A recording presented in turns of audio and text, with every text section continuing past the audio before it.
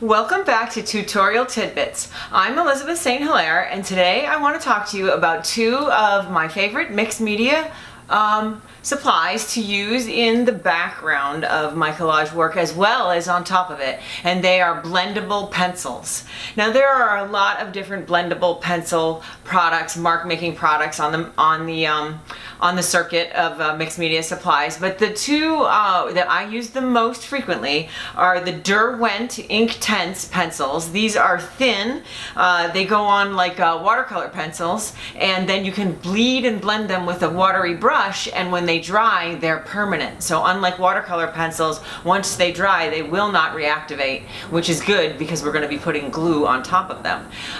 The second product that I really love are the Stabilo Woodies. These are chunky, big, wide-tipped pencils with a really waxy consistency, and they will grab onto a surface that really has no tooth, so you can draw over collage glue, and I use these to put marks on top of my collage when I'm finished. These also are blendable with water. They will blend and become paint, or they can stay as marks.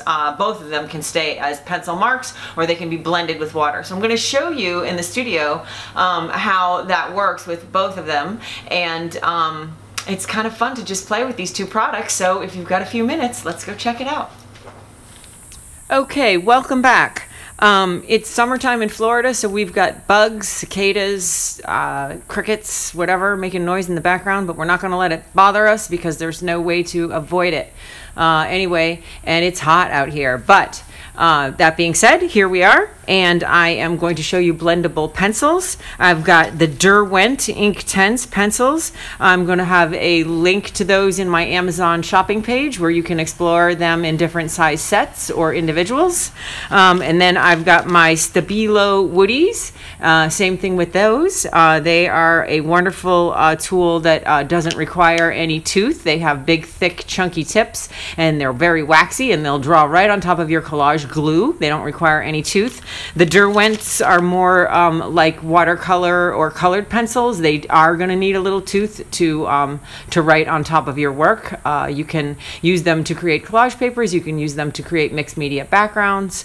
Both of them have great blendable properties with water, so let's check it out. All right, so I'm going to start with the Woodies. You can see that the lines are big and thick and rich. They go on like a crayon. We're going to put a couple of different colors next to each other. And then I'm going to take a water brush and I'm going to blend them. And you're going to see how they're going to turn really right into a paint. Look at that. And then we can go into the orange. And when you blend them out, they just turn right into a paint. But if you leave them like drawing material, you can varnish them and keep them as line work. So if I take the pencil and I want to create green lines and I want to leave that in my work, or purple marks and I want to leave that on top of my collage work,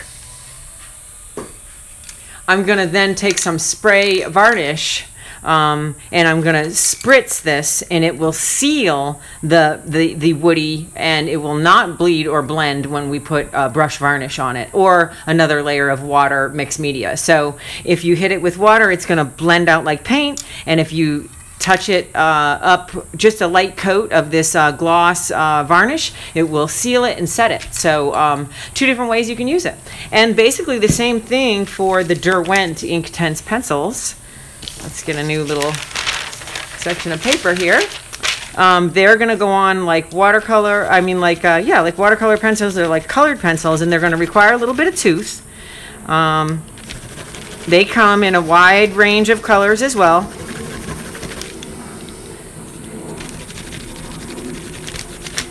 And we're going to be able to blend them out just the same.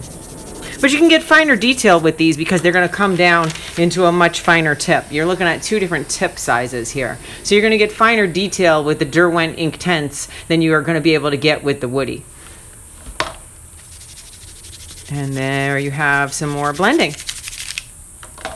And then you can go in and add some line work on top. And again, set it with your varnish. So that's 2 different types of blendable pencils for your mixed media collage work. And thanks for being here, and I look forward to seeing you next week.